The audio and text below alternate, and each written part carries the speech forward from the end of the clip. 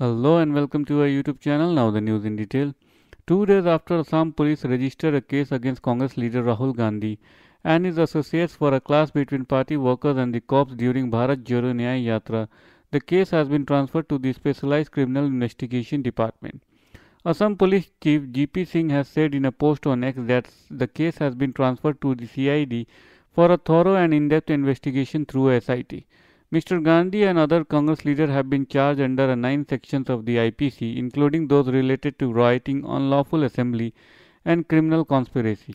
Congress worker part of the Rahul Gandhi-led Yatra clashed with the Assam cops Tuesday near the Guwahati city limits. The BJP state government had barred the Yatra from moving on key Guwahati roads, citing the possibilities of traffic jams, declaring the grounds of denying permission.